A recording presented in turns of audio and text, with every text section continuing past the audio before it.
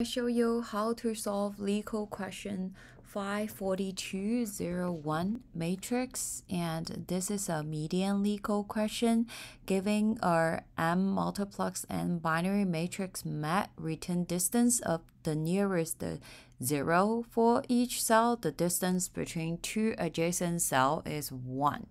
So it wants you to return the distance of nearest the 0 for each cell. So for each cell that is 0, we can see in this example with a zero's distance is of course 0, right? So you can see in the output, all the 0 cells are still 0, and the 1 cell, the nearest 0 for this 1 cell is 1, right? So then the output is 0, 1, 0 in this case. And if you look at the second example, 0, 0, 0, 1, 0, and the last row is 1, 1, 1, and we can see all the 0 cell remain to be 0, and the 1 cell, there's 0 right next to it, so the distance is 1. And then you can see the last row, there's a 0 right next to it, so it's 1, right? And then for this number 1 here, the nearest 0 is 1, 2, or 1, 2. Either way, it should be 2 in this case. And this is some constraints here, and you can see that this question was asked by Google, Amazon, Facebook, Adobe in the past 6 months. For a question like this, of course, that we can brute force it and basically calculate starting from each cell and calculate the use the algorithm that I think of is the breadth search. If we use breadth search to calculate each cell from 0 to 1 and calculate the distance and then update each cell, right? But if you think about it, to reverse thinking a little bit, it wants you to return the distance of the nearest 0 for each cell.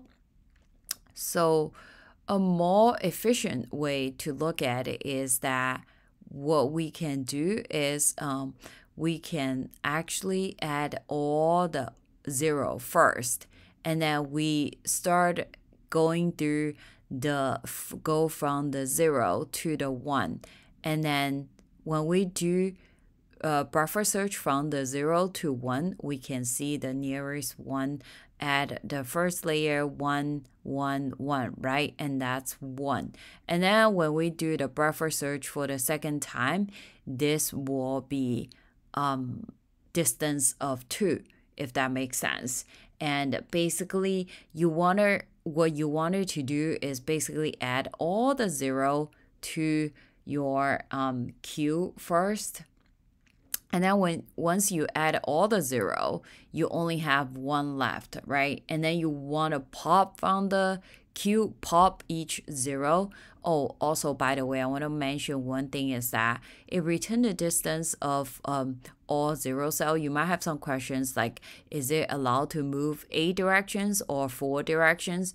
You can tell from this example that because the number is 2 here, it allows you to move 4 directions instead of all 8 directions in this case. And then, so once you add all the 0s to the queue, and we also want to add a visit set to make sure that we don't revisit the cell that we have already visited already.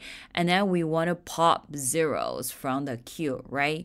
And then when we pop the 0s from the queue, if the 0's neighbor are 0, in this case, we just pop it and then we're not going to do anything. But for the 0 that we added to the queue or added to the visit set, there's neighbor, there's a 1 there. What we wanted to do is we want to calculate the neighbor, and then if we have not visited the neighbor, we want to update this number this cell with the original cell plus 1. So in this case, it's 1. And then we want to, after we calculate the number, we want to add them to the visit set and append to the queue. And in the end, while we popped everything from the queue, and then we can return the matrix.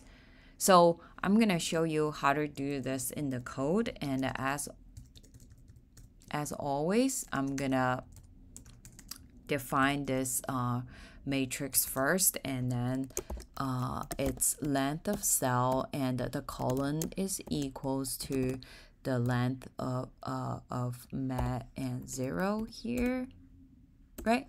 So in this case, like I mentioned, we want to use a visit. We want to use a visit set to make sure that we don't visit the same cell twice. And for the queue, I like to use the DQ. And next step, we're gonna append all the zeros to the queue. How we append all the zeros to the queue is that we have to go through every single cell for R in range of rows, and for C in range of calls for this graph, and everything we go through. If the mat R C equals to 0, right? If it's 0 cell, then we want to add it to the visit set to make sure that we don't visit again, but also append it to the queue, so that this queue currently have all the 0 values in this queue. So once we have all the zeros in the queue, we want to go through the while loop, while queue, right? And then we want to pop from the queue.pop left, and we want to pop the queue, pop all the zeros from queue. So when we pop zeros like this one, it's out of the boundary, so we only look at the neighbor, basically this 0 and also this 0, right?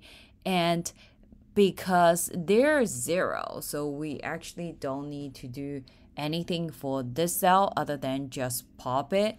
And then next step, what we will do is we want to calculate the neighbor for DRDC in, so I won't write the directions in this case, but I'm just gonna 1 0 and then